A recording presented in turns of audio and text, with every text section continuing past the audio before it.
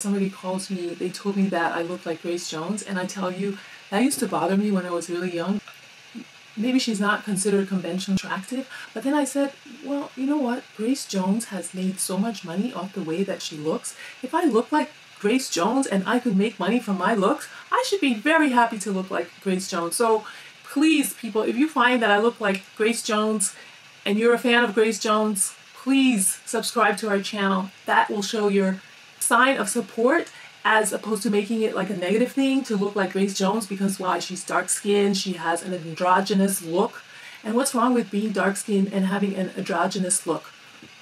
It's okay. Everybody doesn't have to look like Beyonce or have to be blonde hair, blue eye, or light skin.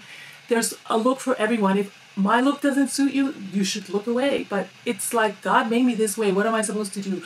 Be depressed because I look like Grace Jones, who's like one of the most successful celebrities and who made a lot of money and achieved celebrity status because of the way she looked, and also not just because of the way she looks, because of her talent, but her look was certainly a part of it. So I feel like people say that to me as a way to insult me, but you know what? Guess what, folks? I'm not insulted. I'll be very happy to look like Grace Jones. However, I don't think I look like her. I think I look like me. Yes, I'm a dark-skinned girl. I'm tall, and I'm not for everybody, but some people do find me attractive. Anyway, so if you have, I just think people are crazy to talk about the way someone looks like they look so good.